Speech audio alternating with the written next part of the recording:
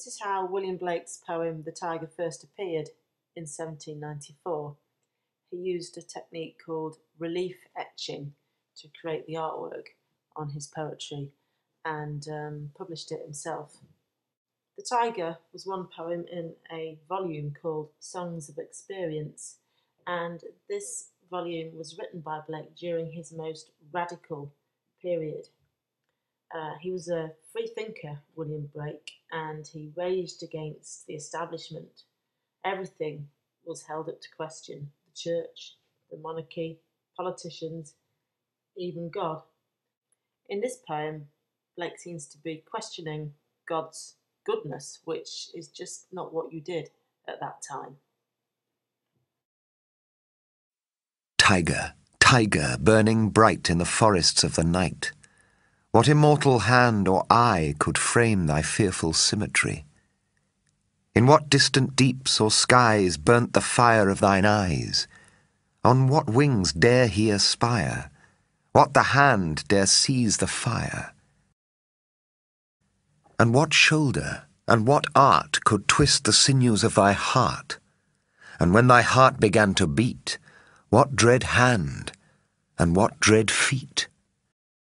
What the hammer, what the chain, in what furnace was thy brain? What the anvil, what dread grasp dare its deadly terrors clasp? When the stars threw down their spears and watered heaven with their tears, did he smile his work to see?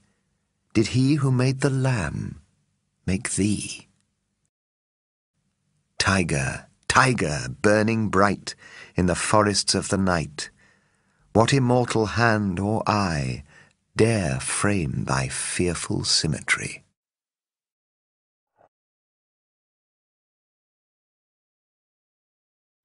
You'll be familiar with the term iambic pentameter because I use it a lot in the other videos, and it's a metric form which is very common in English.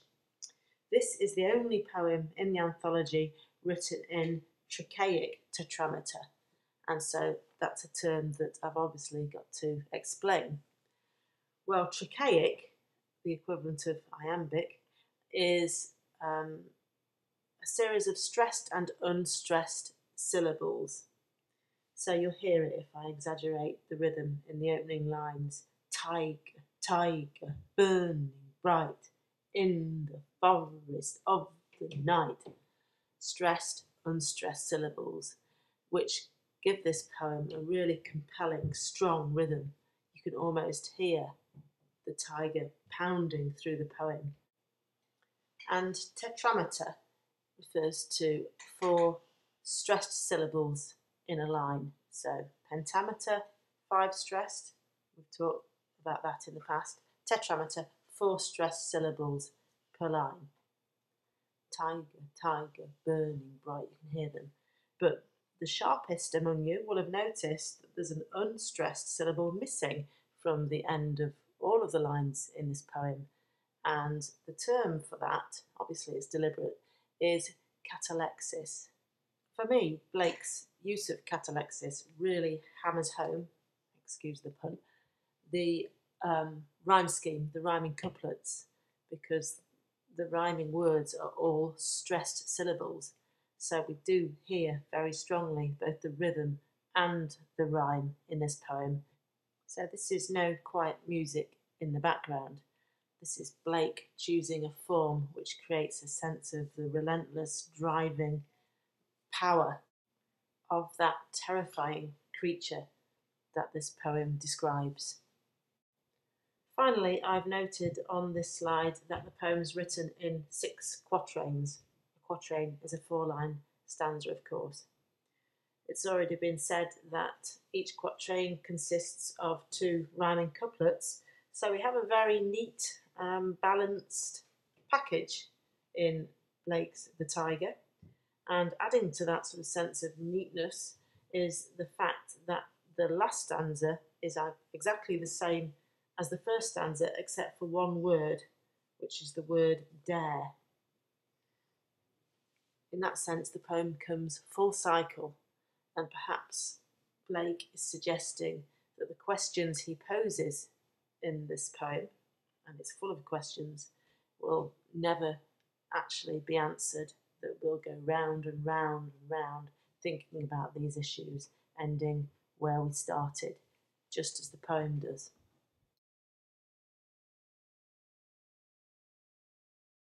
The tone that Blake creates in this poem is really one of awe, wonder, amazement.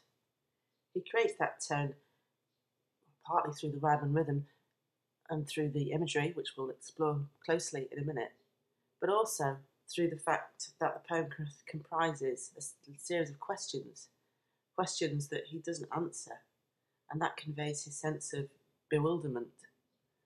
Creation is beyond understanding, is what he's saying. It's incredible, awe-inspiring. And he asks as well how a god that created the gentle lamb could also create a ferocious tiger that could easily destroy that lamb. It's a bit like the age-old question, isn't it? If God is good, how can terrible things happen in the world? That's one familiar to most of us. And that's what this poem captures as well. So it's a poem full of questions. It doesn't have any answers. And in the end, the central tone is one of amazement.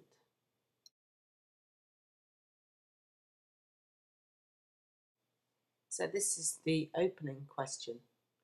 What immortal being, what God, could have created this terrifying creature which, with its perfect proportions, in other words, with its symmetry, is an awesome killing machine. So fearful symmetry. The stanza begins with the repetition of Tyger, Tyger, Tyger, and this creates a chant-like mood to the whole poem, actually, which adds to the sense of mysteriousness which Blake's looking for. Note that the tiger is burning bright. That's not literally burning, of course. This is a metaphor, and it's a metaphor which captures perfectly the fiery orange fur of this awe-inspiring creature. But perhaps on a deeper level, the idea that it's burning bright conveys a sense of energy or power, mysterious power perhaps, that this creature has. The fact that it's in the forests of the night further increases the mystery. This is an elusive animal, while at the same time burning with some inner force. I've already said that Blake was a radical poet. We saw that radicalism in the first stanza, actually, because he's asking, who made the tiger? Which is an outrageous question to ask in the 18th century. Now he's asking, was the tiger made in hell, in the distant deeps, or in the skies? In other words, in heaven. The metaphor of burning from line 1 returns, with the burning fire of the tiger's eyes, adding to the power and fearfulness of the image again. In the second couplet, Blake is questioning the nature of the creator, and this poem is, in fact, more about creation than it is about the tiger itself, really. So, if the creator has wings, on what wings dare he aspire, then how is it that he can work with fire? How dare he seize the fire that is necessary to make this ferocious creature the tiger? How can that happen? The relentless questioning continues with the next stanza, which begins with the word and. So, again, this sense of questions propelling us through this poem. Blake urgently searching answers but never finding them. Now he's asking, what creative being could have had the strength and the craftsmanship to create this creature? So that's where we get shoulder from. Shoulder is a reference to strength, and what shoulder? Who was strong enough? And what art? Who had the craftsmanship to create this heart that drives the tiger forward? And when that craftsmanship is complete and the heart begins to beat, then further questions, what dread hand and what dread feet stands before the tiger? In other words, who is it and stands there in front of this creation and continues with the work. Blake doesn't seem to know the answer to that question, but clearly he's indicating here with that repetition of the word dread that this is no benevolent, loving God in the way that we usually conceive him. These lines further question how the Tyger was created. Here Blake uses the metaphor of the blacksmith who forms metal with a hammer, uses a furnace and an anvil. Notice that the rhythm in this stanza throughout the poem is very strong, adding further to the chant-like quality that we talked about in relation to lines 1 and 2, what the hammer, what the chain, and so on.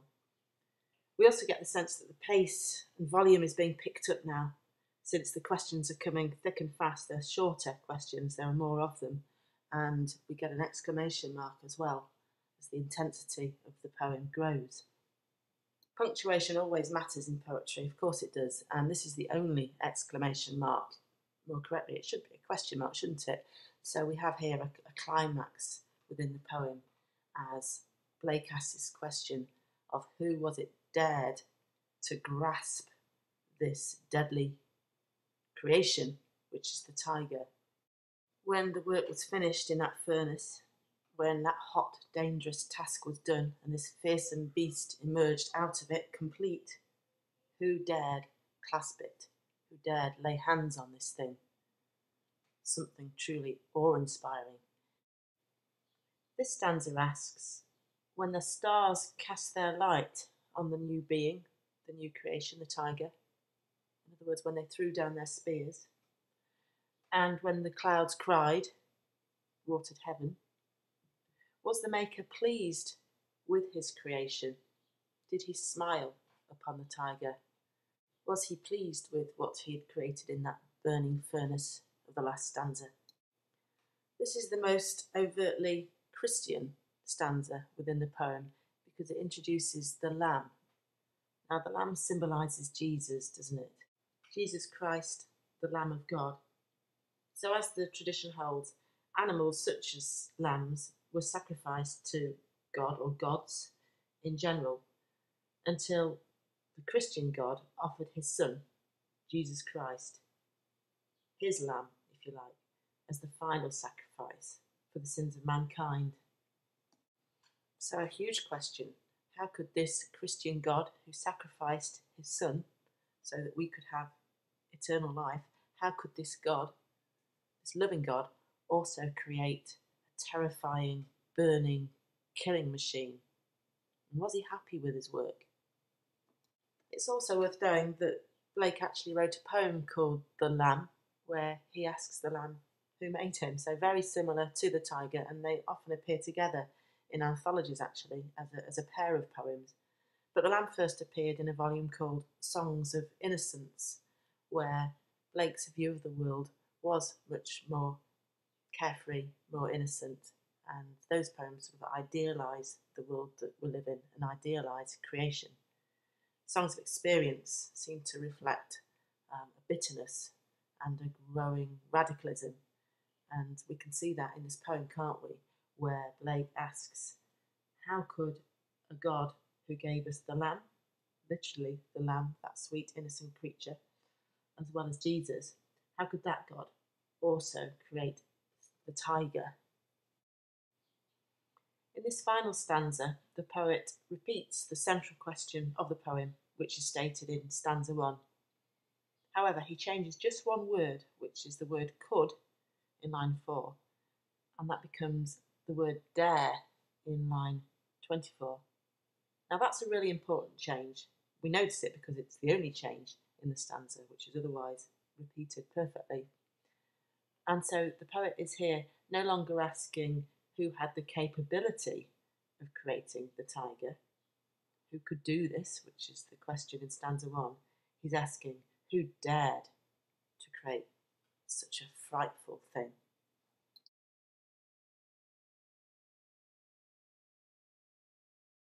We've seen that the Tyger is a poem made of questions. There are no less than 13 question marks and only one sentence that ends with an exclamation mark instead of a question mark. and really it should be a question mark. So really, Blake isn't making a point in this poem so much as asking us to think, asking us to engage with his struggle to understand. Who made you, Tyger? He asks in the first question. So these are questions about creation, essentially. Who made you? Where? Why?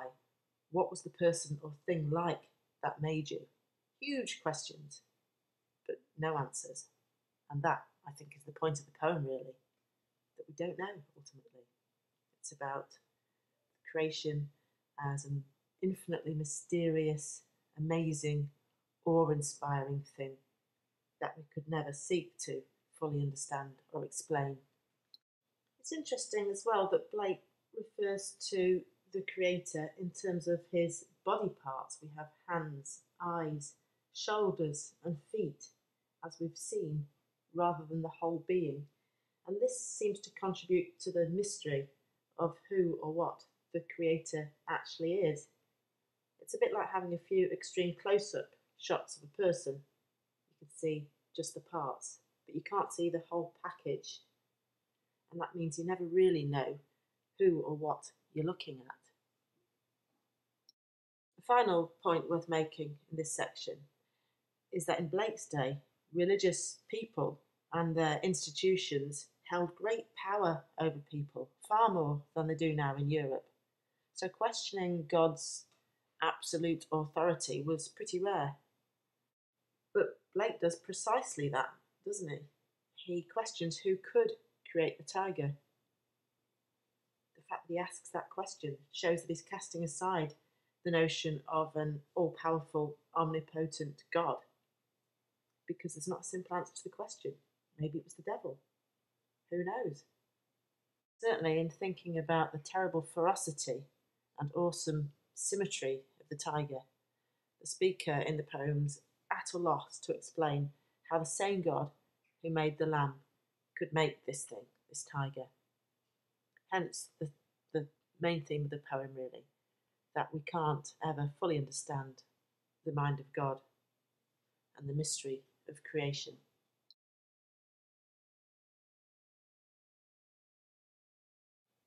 Before Blake wrote Songs of Experience, he published Songs of Innocence. I mentioned that earlier, in fact.